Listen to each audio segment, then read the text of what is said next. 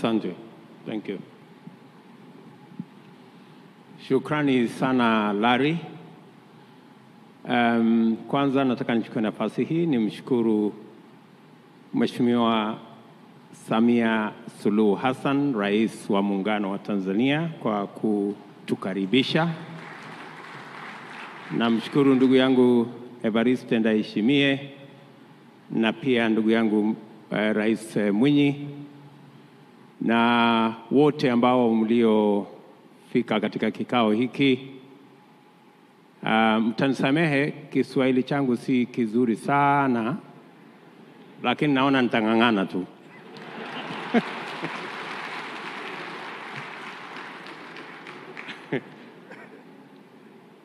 Kwanza nataka nishukuru Mheshimiwa Rais kwa kuchukua nafasi na kuungana nasi katika kongamano kubwa la Climate Change Summit ambayo ilikuwa Nairobi. Na wakati ulikuwa pale ulinipatia maagizo ya kwamba nije katika mkutano huu. Na nimeambiwa ya kwamba maagizo ni instructions. Kwa hivyo sikuwa na la ziada ila nifike.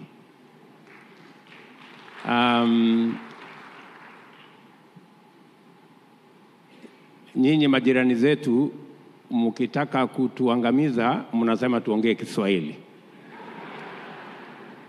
Na ndio hapo tunapata matatizo. Lakini nimesikiza taarifa yako Mheshimiwa Rais kwa makini sana na kufuatilia yale mmetueleza. Na pale pia nikisikiza nikapata msamiati wa Kiswahili katikati pale. Kwanza nikapata kujua ya kwamba tunaweza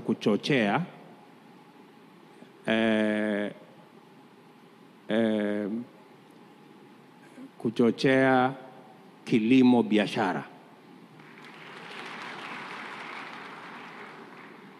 Kule kwetu uchochezi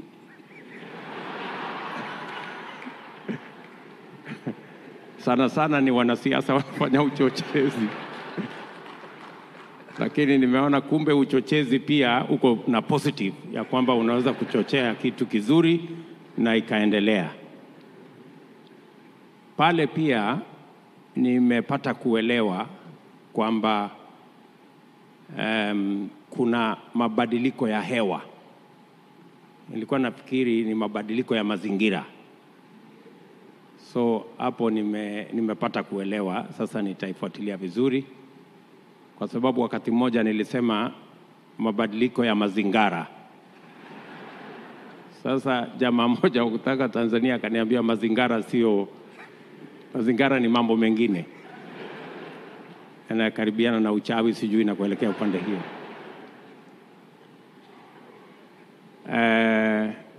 Lakini pia nikasikia umetueleza na nakubaliana na wewe 100%. Kwa muda mrefu tumekuwa walalamikaji. Nimesikia hapo. Lakini niko na malalamiko kidogo. Wacha niseme kwamba pia nimesikia kwa taarifa yako umerudia azimio. Hao watu walikuwa na azimio. Sasa nikapata kidogo wasiwasi kwa sababu kule kwetu azimio ni mambo mengine.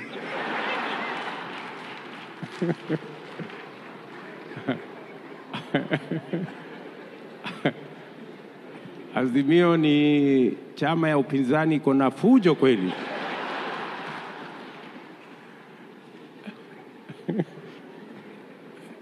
Lakini hata hivyo nimeelewa tena kwamba azimio kumbe yanaweza kuwa ni mambo mazuri ya makubaliano. Alafu mwisho wacha nimsaidie, Kiswahili changu ni bora kuliko ya Larry, mtu wa kutoka kijiji yangu huko nyumbani. amesema hapo ya kwamba mnatuzungumzia na Kiingereza ambayo sio kizuri, na sisi tunaongelesha Kiswahili ambazo sio kizuri. Vile alikuwa anataka kusema ni kwamba mnatuzungumzia na Kiswahili sanifu, na sisi tunawazungumza. Happy to participate in this very important forum around the most important subject of our time, about food. In fact, I will tell you that the last campaigns in Kenya were centered around food, the cost of food, the cost of living is in proper context because it speaks to a very important subject, not just globally, not just regionally, even in Kenya, it's a very important subject. And it is an important subject because without many things, you can live without technology, you can fail to have airtime and many other things, but food is something very emotive, and therefore it is important as leaders working with all the other stakeholders to think, to plan, and to do everything possible to make sure we get it right. And this forum, therefore, brings in context the importance of the subject around food and food systems. And I want to just say two things, because Mama Samia has spoken for almost all of us, and my colleagues also have spoken to the issues in the best way possible. Let me just say two things. There are two things that are important from where I sit. Number one is how do we increase productivity? And number two, how do we bring youth into the equation?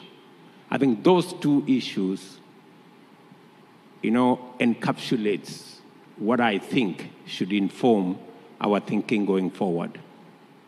About productivity, let me say three things about productivity. How do we increase our productivity? How do we assist our farmers to produce more and to produce much more efficiently? Number one, fertilizer and seed. The provision of fertilizer and seed is very important. It must be accessible, it must be affordable, and it must be available. What we did in Kenya this year is that we registered 5 million farmers, and we distributed fertilizer online so that we eliminate brokers, we eliminate conmen, we eliminate people, middlemen, who normally should change farmers, and farmers end up with fertilizer that is too expensive. And because of what we did, we reduced the cost of fertilizer from about $50 a ton to less than $20 a ton. You will speak with your colleagues in Kenya across, and they will tell you that's what we did.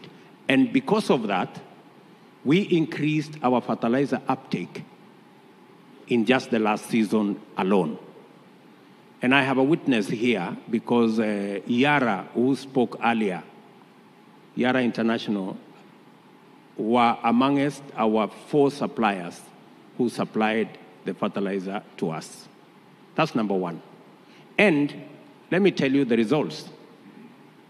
Last year, we projected to harvest 44 million bags.